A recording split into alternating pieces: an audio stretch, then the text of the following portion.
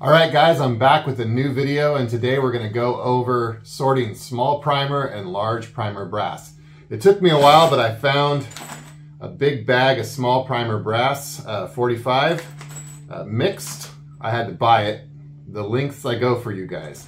Anyhow, we're going to set this up. I've made some improvements to the software, to the machine. There's been some user feedback and trying to incorporate some of that. So we're going to switch to the desktop here and have a look at the new changes in the software, and then we'll go over how we're going to filter out the brass. All right, we're in the software now, and we're going to go ahead and set up a new model for our large small primer detection. So in the configuration tab, we'll go to new under the cartridge we want to use, and here we'll give it a name. And then you'll notice another option here for primer only, and then we have a primer mask size. This should actually be probably primer crop size, but I'll figure that out later. Anyhow, we'll hit create, and now we have our new model created, and now we need to train it. So I'm going to train about 20 of each type, the large and small primer. And then we'll see what kind of results we get with that. So I've already loaded the small primer into the feeder at this point. So let's go ahead and, I know we're going to want some head stamps. We're going to want blank. We're going to want small and large. All right. And we'll enable use rotations, and let's just hit feed. All right, so we have blank, so let's choose blank, and we'll add that. It's always a good idea just to train blank anyhow. So you'll see the original image, and then we've cropped just the primer section out. So these are all going to be small.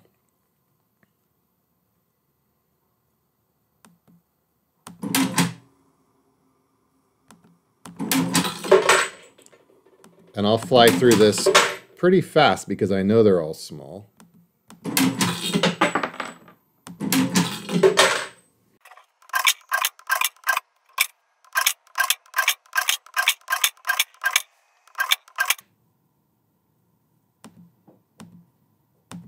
We'll add blank one more time for good measure.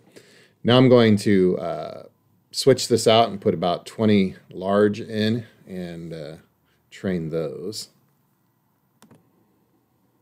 Okay, we're back. We have the large loaded up.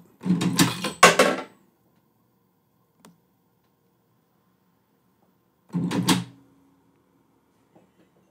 you can see the primer looks a little different in the processed image. There's not really the ring around it because we're really looking at the outside edge. I needed to line up my bucket better here. Let's see. Okay, so we'll set that to large. And we'll add those images. Same thing.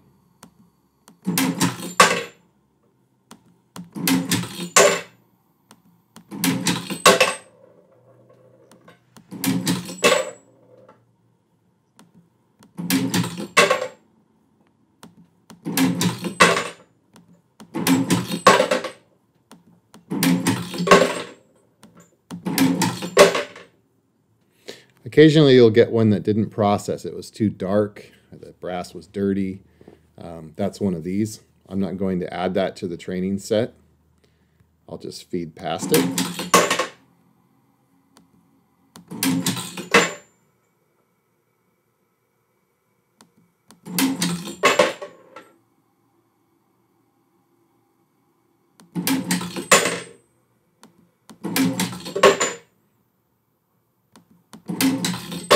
It also really helps if you clean the brass. This brass is fairly dirty.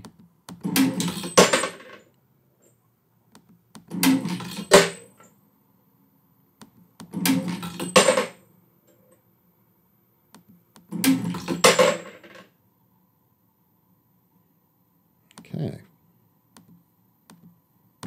We'll go ahead and save the training. And I'm going to load up about, I'll say 25 of each type, small and large, but use a different chunk of brass, not the stuff that we just trained through. So I'll use brass that hasn't been trained, and we'll see how well the results are with just this small training set. Okay, we got the hopper loaded up with 25 of each. So I'm going to go ahead and feed a couple, get the system primed, and we're ready to go. So in the run menu, we'll go ahead and choose, I'll say large will be 1, small will be 2, and we'll just set everything else to blank.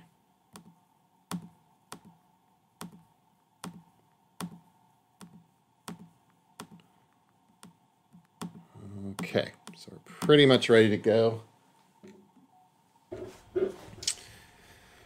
Let's see how it works.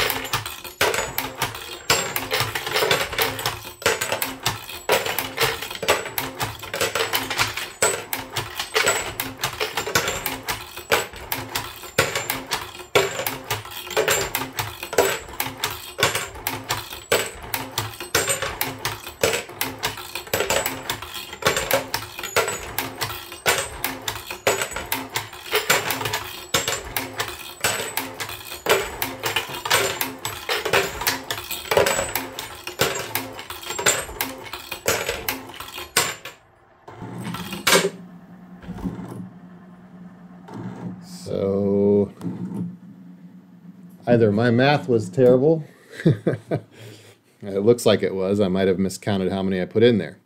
Well, actually 4 blanks, so those don't count. So actually I did get it right, 50 in there. Looks like we have a little bit of error, erring on the side of large, but I'm going to go ahead and we'll count up the actual results, and I'll come back to you with that. Okay guys, I've tallied up the results, and pretty much what we saw on the counter on the software was correct. There was 24 small, and they were all picked up correctly, the 24 that were there. We had 1 false negative, meaning it wasn't detected.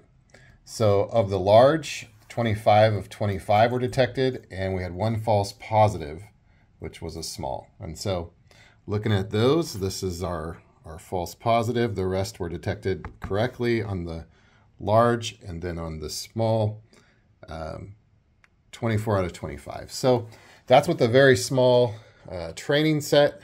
I think with a little bit better or a larger training set, we could get much higher. But even with that small set, I'm optimistic because that's in the realm, I'm going to say 96% accuracy.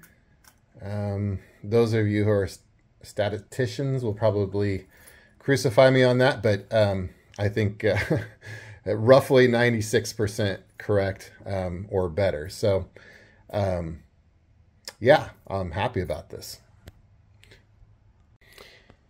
While I was looking at it, I noticed a couple things that I didn't mention. You may have noticed that the tubes are gone. One of the users, or one of the subscribers to the channel, had sent me some information, some stuff he is working on. He's taken this project and really started improving it. And one of the ideas he had, I kind of borrowed it here, similar, but it was just having a single feed tube and not having to have the sort of made up at 45 degrees, but actually have it drop down. So I sort of retrofitted mine into 2 pieces. That way they would be able to slide through with a couple keeper screws. But the other thing I made, which is a huge improvement, is I've narrowed the diameter of these tubes. So the original tube, I think if we look at them side by side, the original tubes didn't print nice because they were thin wall, but the other problem was with 45, they'd be exactly the width to get jammed up in these tubes. So I figured you know, I had the same problem when I was doing 9mm, and my solution was to go bigger. But I think actually, after thinking about it and remembering that I've never seen anything jam up in this skinny little tube, I decided to go smaller. So smaller diameter, I've gone as big as I can where 9mm won't get sideways in it. That also facilitates feeding much larger brass like 308. And so yeah, 308 will drop down through this, no problem. I think that's about the largest I'm set up to sort right now. But really a great idea. So thank you, Henrik. Awesome. Well, that's all I have. Hope you guys have a great day.